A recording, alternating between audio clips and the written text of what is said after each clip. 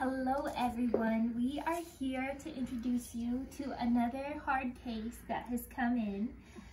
We don't want to be too sad ever, but we do want to give you a realistic picture of what we do every day. We can't always talk about these cases, but this girl is more stable than the last skinny dog we had, and she's doing very well. So we wanted to give you a little talk about resources available and kind of what's going on medically. Hi guys, it's Laura again. I'm the operations manager here at Fort Wayne Animal Care and Control. And this little nugget came to us this past Friday, and she's pretty emaciated, kind of like our last guy was. She was really dehydrated when she came in. She was covered in fleas, so she needed critical care kind of straight away.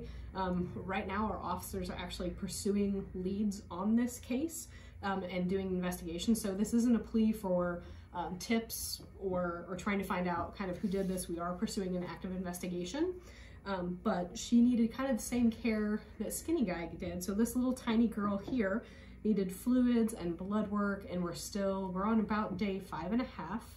And we're doing kind of slow measured feedings. She is able to stand and move around. She's a little tired right now. It's the afternoon nap time. So she's just kind of hanging out with us and hanging out in my office just like the last guy did.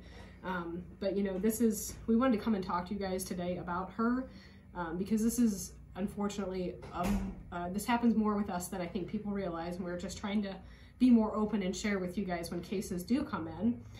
But we also want to do reminders about if you see something, to say something. So if you have family that are struggling or friends that are struggling with their pets with resources, Holly's going to mention a couple resources that are out there in our community.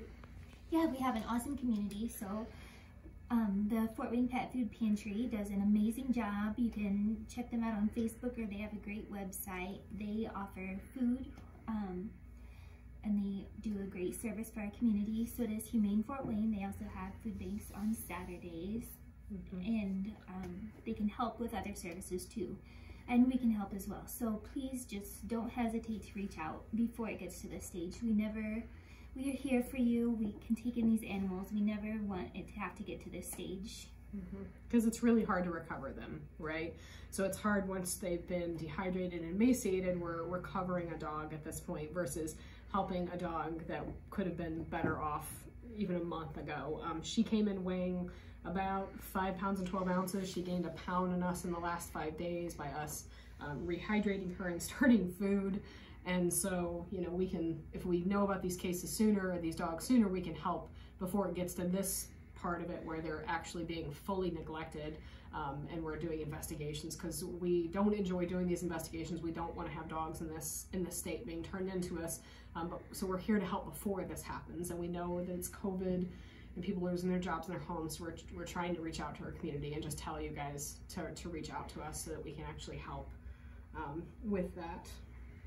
Thank you so much to everyone who donated to help to our Angel Fund to help care for the last little guy that came in.